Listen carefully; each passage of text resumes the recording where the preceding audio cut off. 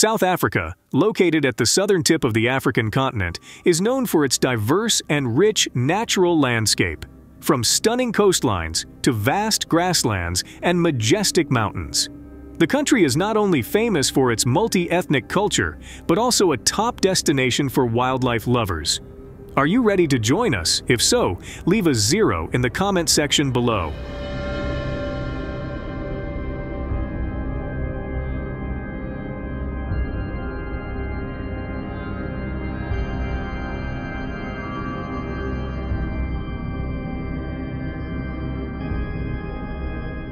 One of South Africa's most iconic animals is the Cape buffalo.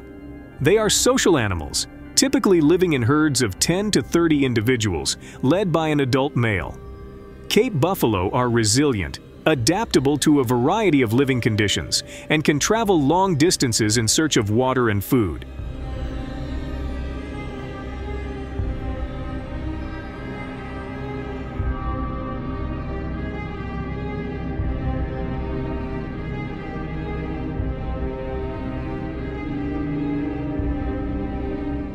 However, the increasing population of Cape buffalo is leading to huge consumption of food and water, putting pressure on the ecosystems in which they live. When their numbers are too high, they can deplete grass resources, leading to fierce competition with other animals. This can cause an imbalance in the ecosystem, leading to a decrease in biodiversity.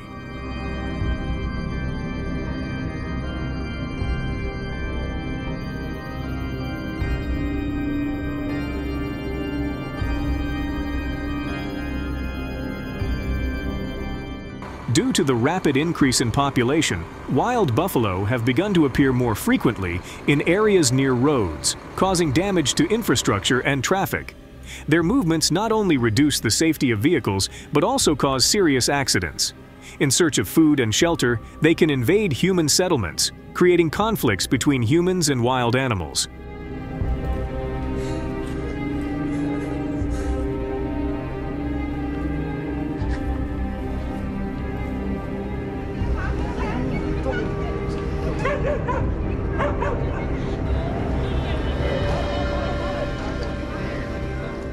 Therefore, hunting with guns has become an effective method to reduce the damage caused by wild buffalo. By controlling the population, not only does it limit conflicts between wild buffalo and humans, but it also protects the local ecosystem. Hunting can help maintain ecological balance, prevent wild buffalo from entering residential areas, and reduce the risk of traffic accidents. Do you agree with this method? If yes, like the video, and if no, leave a number 1 in the comments.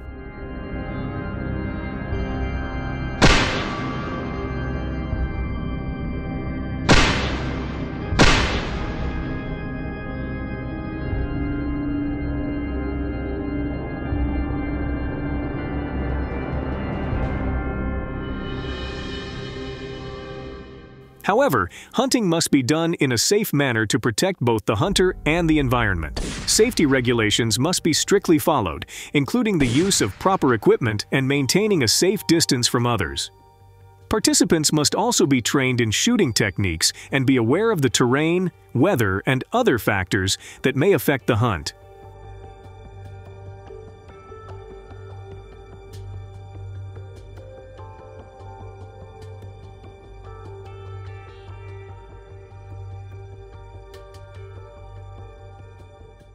When spotting a buffalo, the first step is to keep a safe distance so as not to frighten them. Carefully observe the surrounding situation before making a decision. After locating the buffalo, choose the best shooting angle, prioritizing sensitive areas such as the heart or lungs to ensure an accurate and humane shot. When everything is perfect, shoot quickly and decisively, ensuring that the shot does not cause lasting pain to the buffalo.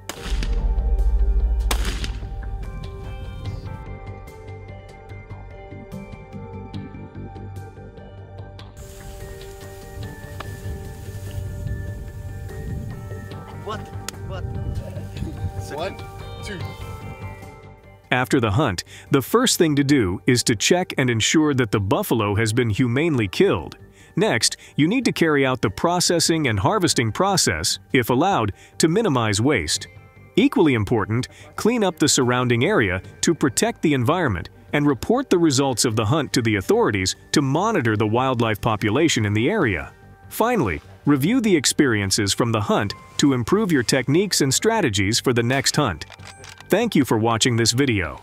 If you like the video, please like, comment, and subscribe to the channel to continue watching the next videos. Very nice. Exactly what we were looking for.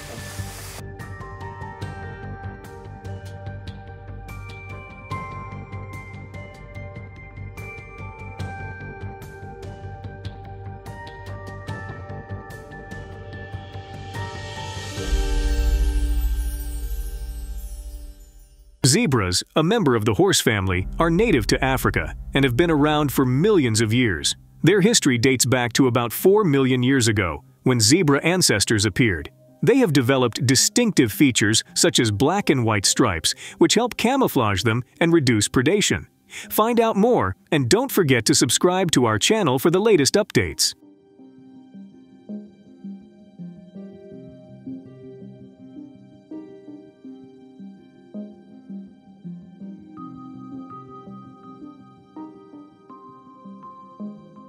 Zebras live in herds, exhibit strong social bonds, and often protect each other from danger. They are active, intelligent, and have the ability to communicate well through sounds and gestures. Zebras are not only a symbol of the wild, but also represent the power and beauty of nature.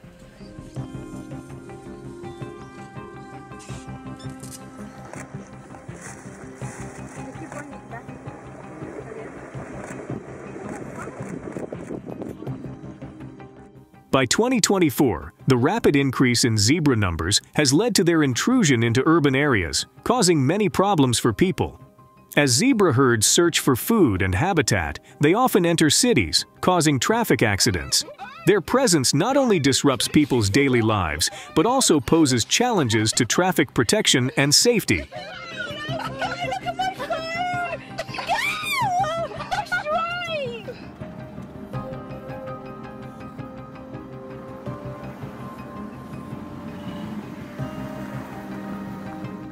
However, zebras are not only a nuisance in urban areas, but also cause serious damage to agriculture. They often invade fields, eat crops, and compete with livestock for food. This damage results in huge financial losses for farmers, reduces yields, and affects their livelihoods. Controlling the zebra population is urgent to protect agriculture and ensure the safety of rural communities.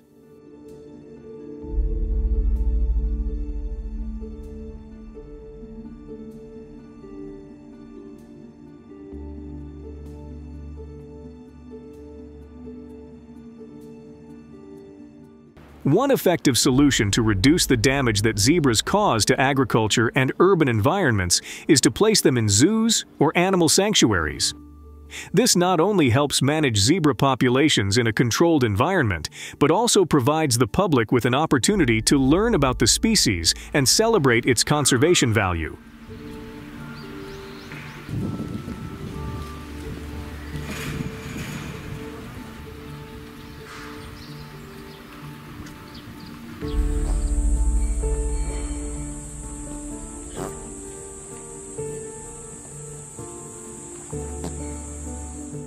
Zoos can provide suitable habitats that allow zebras to thrive and reduce their potential to invade human settlements.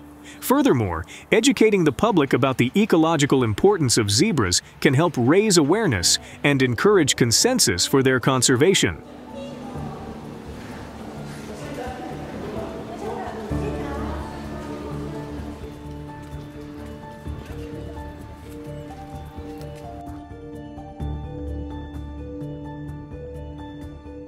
However, hunting is also a way to quickly reduce the damage caused by zebras.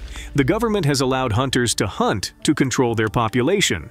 This policy not only helps limit the intrusion into urban and agricultural areas, but also creates a sustainable approach to protecting the environment and people's livelihoods.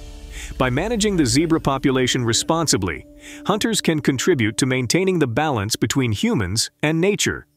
Do you agree with this hunting method? If yes, like the video, and if no, leave a 2 in the comments.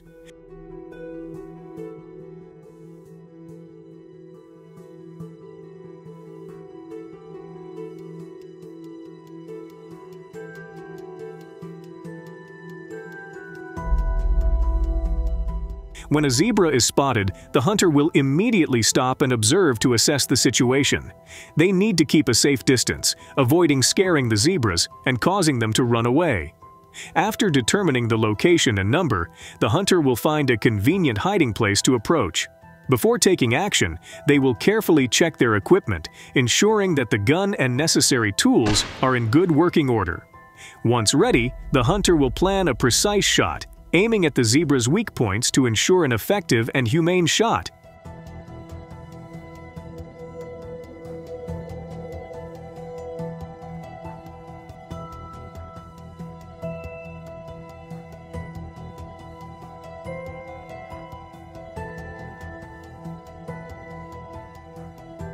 After hunting zebras, hunters need to take several important steps to maintain the balance between zebra populations and human safety. First, they should report their hunts to wildlife management agencies, which can monitor population health and ensure that hunting activities are conducted within safe limits.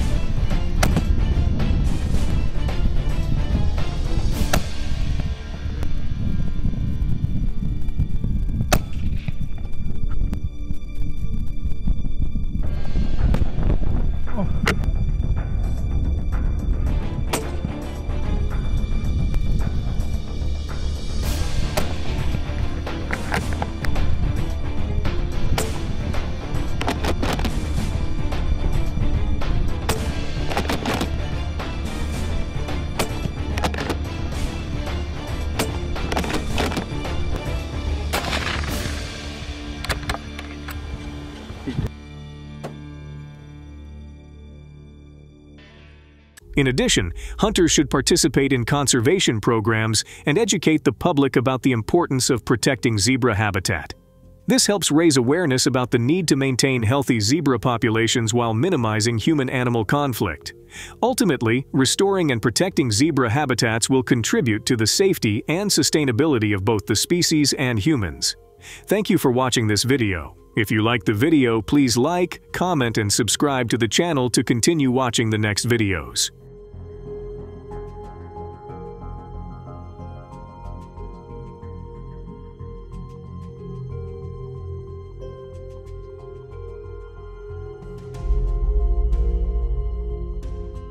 The African porcupine is a small animal in the family Arachnocaidae. It has a round body covered with thousands of sharp spines for defense. African porcupines usually live in arid environments, such as grasslands and open forests, and are mainly active at night. They are fast-moving and have a keen sense of smell, which helps them find food such as insects, invertebrates, and even fruits. Let's find out, and don't forget to subscribe to the channel to receive the latest updates.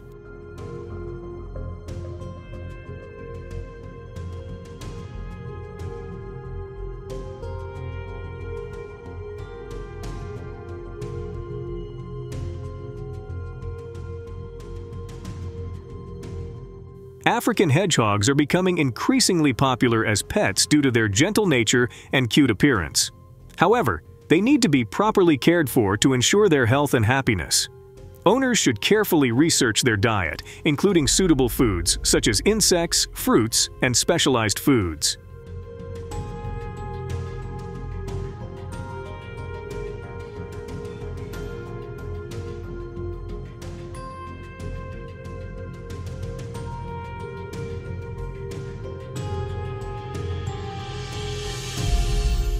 At the same time, it is important to provide a safe and comfortable living space with a clean and adequately sized cage. Daily interaction time will help the hedgehog become more accustomed to humans, reduce stress, and improve sociality. Regular health checks and vaccinations are also important to prevent disease. In short, the African hedgehog can be a wonderful pet if cared for properly and attentively.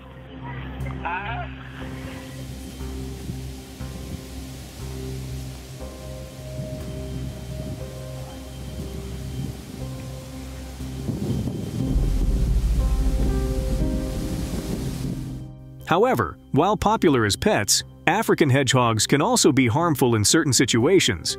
They can become an invasive species if allowed to roam freely or be kept in uncontrolled environments, affecting local ecosystems. Hedgehogs can eat native plants, reducing biodiversity.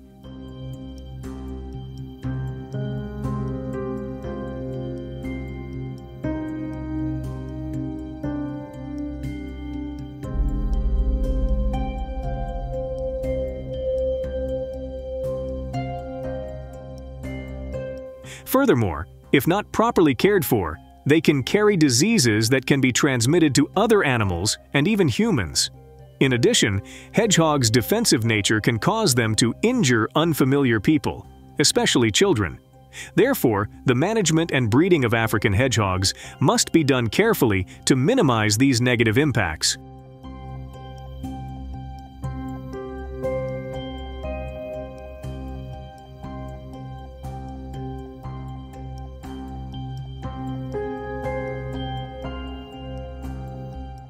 Because African porcupines pose a threat to ecosystems and agriculture, the government has decided to allow hunting to control their numbers.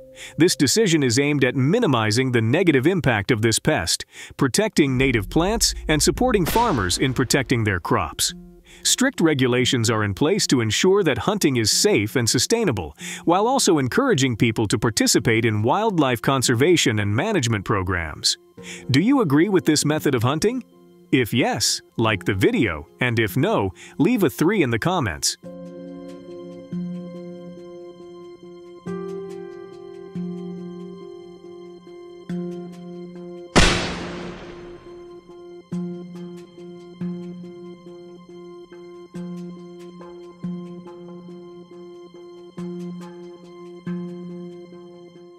When hunters spot an African porcupine, there are several important steps they need to take to ensure a safe and effective hunt. First, the hunter needs to keep a safe distance so as not to frighten the porcupine, which may react by curling up or running away. Once ready, the hunter needs to aim for areas that are easy to reach without causing unnecessary harm to the animal. The shot needs to be accurate and quick to minimize the porcupine's suffering.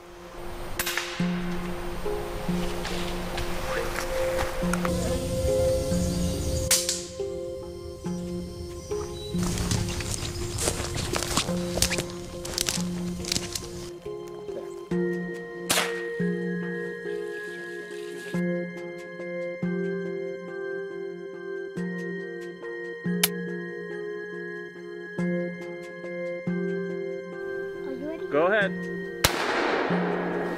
You shot him. Ooh. After hunting an African porcupine, hunters need to take several important steps. First, they should check the condition of the porcupine to ensure that the hunt was carried out humanely. Furthermore, hunters should report the hunt to their local wildlife management agency. This helps monitor the porcupine population and ensure that hunting activities are conducted in a regulated manner, thereby protecting the natural ecosystem.